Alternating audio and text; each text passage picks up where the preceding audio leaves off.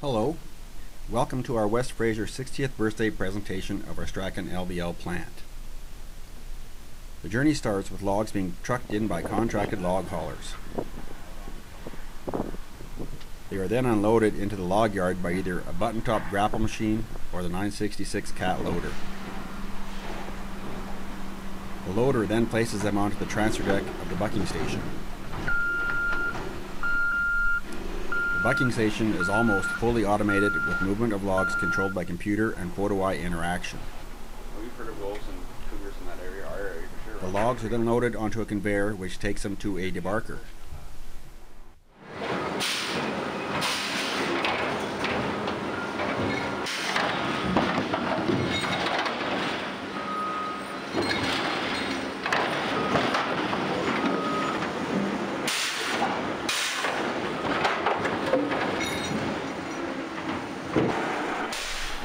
The debarker has 5 arms with sharp teeth on the ends to peel bark from logs.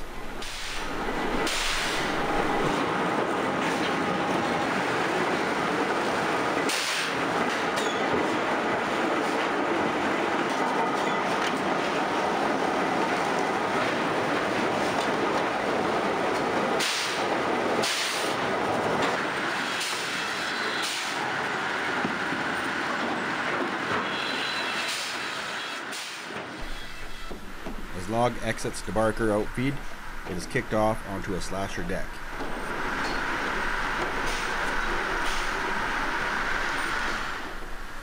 It is called a slasher deck because there are 2 saws on the deck to trim and cut logs into 2 8-foot pieces, which are then now called peelers.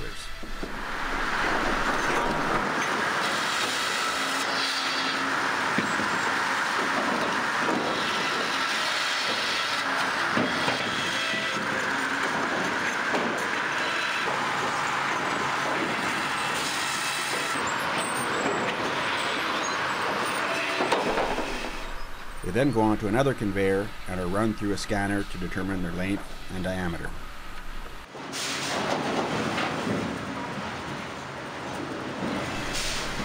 With their timing set by photo eyes, they are kicked into the peeler bins.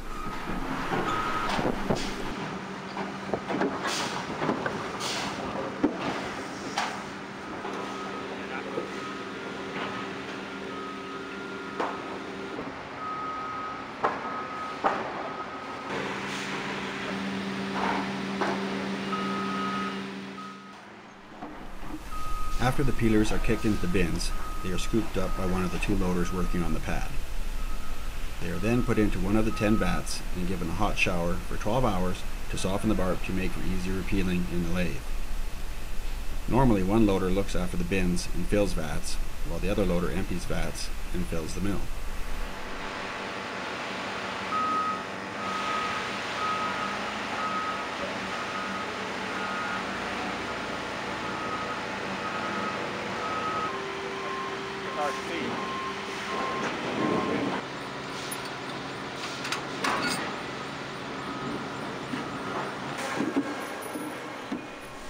When the peelers are done soaking, they are placed in the Roundup in feed.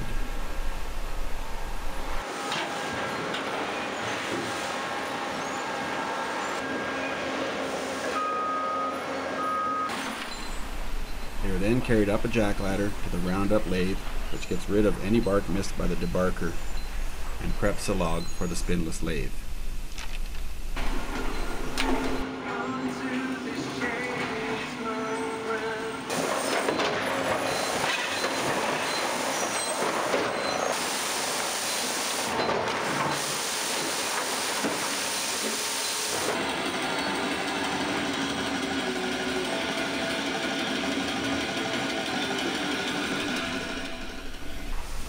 The log is then transferred up another jack ladder up to the spindless lathe.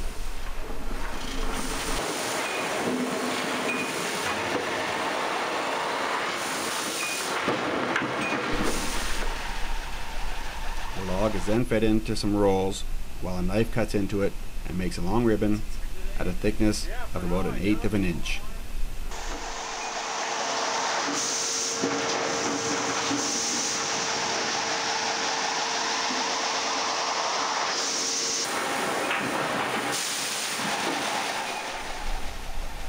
3 trays that carry the ribbons on down to the clipper. Each tray can handle up to a 15-inch log.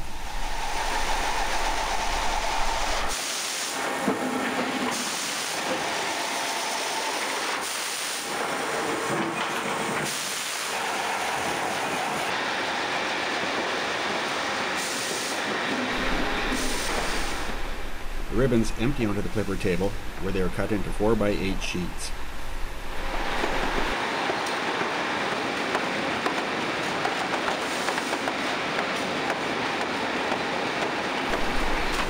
The clipper system also cuts out defects and reads moisture content for stacking purposes.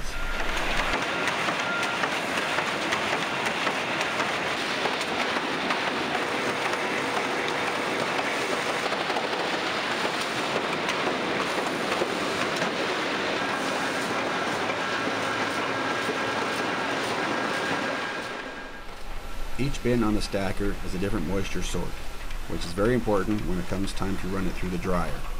There will be more on that later.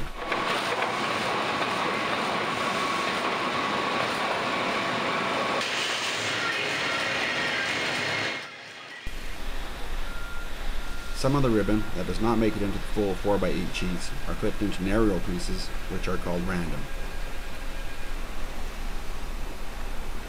These random sheets are pulled off at the green chain and put into carts to be sold to plywood plants. Any leftover pieces that are not quality random fall onto the waste conveyor and eventually get sent up through the chipper.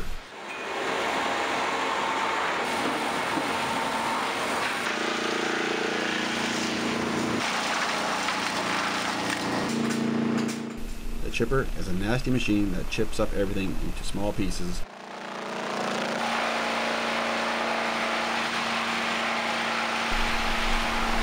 One of the facts we at West Fraser are most proud of is our complete use of every log. From turning chips into pulp,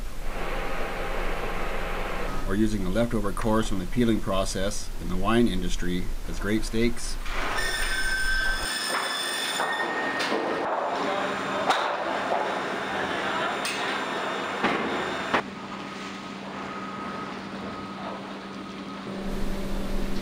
burning all other waste wood that has been run through another big wood smashing machine called the hog.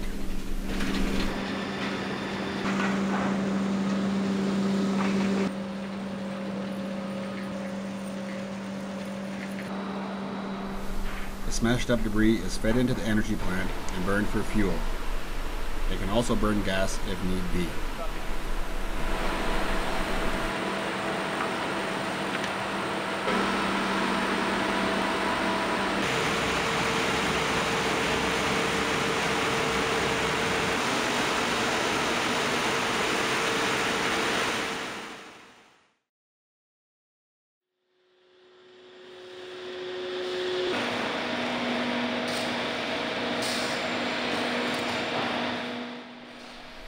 We are now on to the dryer.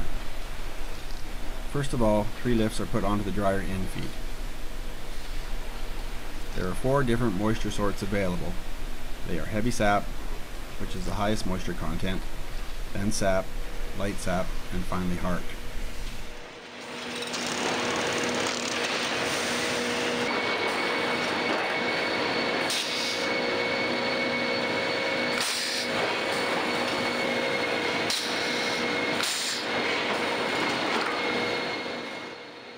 The average temperature we run the dryer at is 400 degrees Fahrenheit. It will take an average of 3.5 minutes for a sheet to go from in-feed to out-feed.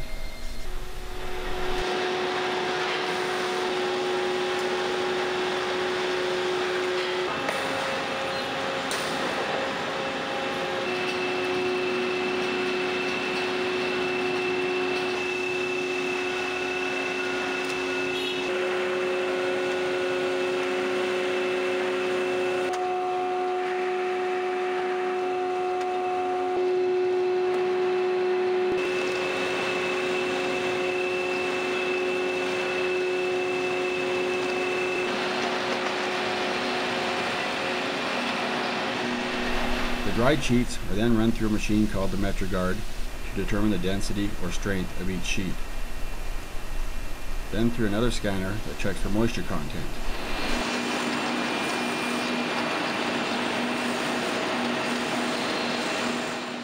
This combination of strength and moisture content will determine if the sheet is sorted into a plywood grade or the breaded grades that we use, which will make it to the LVL press.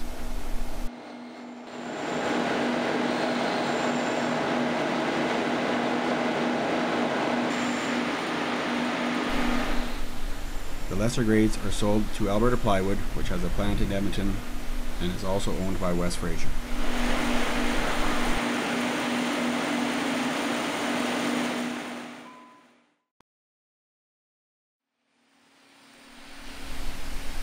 We will now continue on to the press and explain how we turn veneer sheets into our world famous laminated veneer lumber, or LVL for short. The lifts of veneer are placed into the feeders in a certain order called a recipe, because we are essentially cooking the wood. The lifts are made up of a few different grades of veneer, and the recipe will change depending on the grade or strain of LVL we are making. The order and timing of sheets are controlled by computer.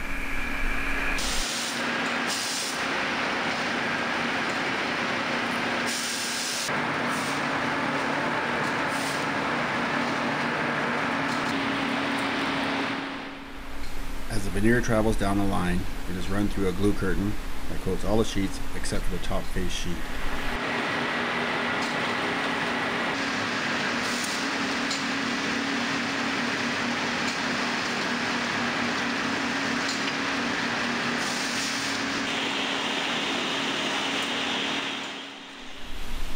A little further down the line is the layup area, which overlaps all the sheets and lines them up to go into the press.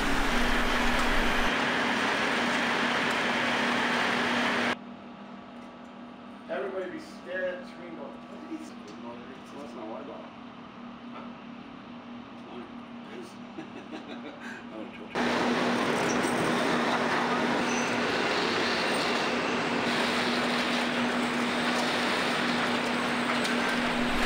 By the time they reach the press, they are 15 layers thick.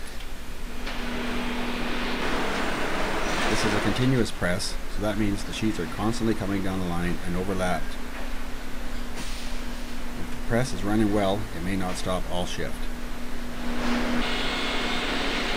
As the veneer enters the press, it passes through 3 10-kilowatt microwaves that heat up the glue and bind the sheets together. Now the product is starting to resemble a board. As it goes through the press, it is compressed to the correct thickness with a pressure of 300 pounds per square inch that is supplied hydraulically.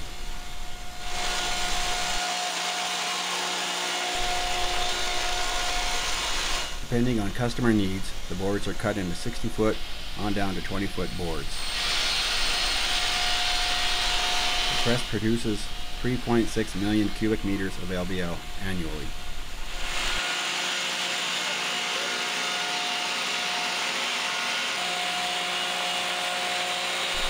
The product is transferred to the beam and header area by a big crane on a long trolley system. This crane is capable of lifting 20 tons.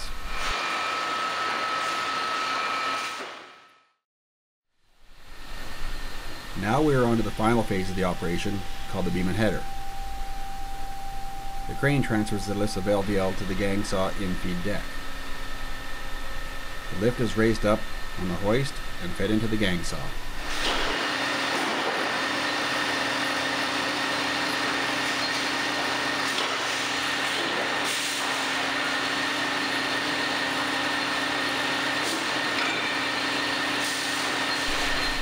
It is called the gang saw because there is more than one blade used, depending on the width the customer needs.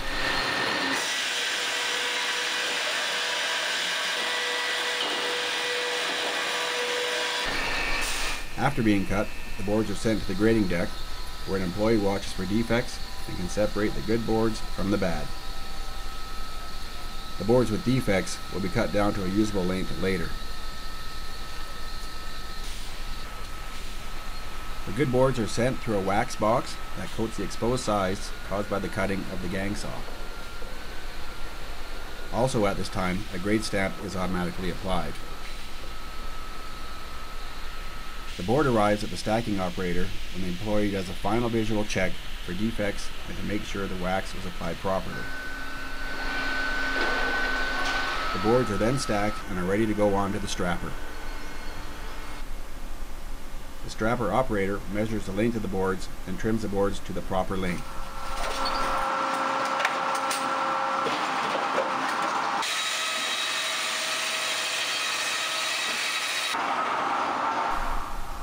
Two employees then staple packaging wrap as well as product tags to the lift. The product tag will have the length, the width, and the grade printed on it. The finished product is then unloaded off the outfeed deck by the shipping loader and either put into inventory or directly onto a waiting truck. After the truck is loaded and the driver applies his straps, the product hits the highway for numerous destinations across Canada and the United States. This concludes the West Fraser Strachan Mill 60th birthday presentation. I hope you now have a good understanding of our mill process. Thank you, and goodbye.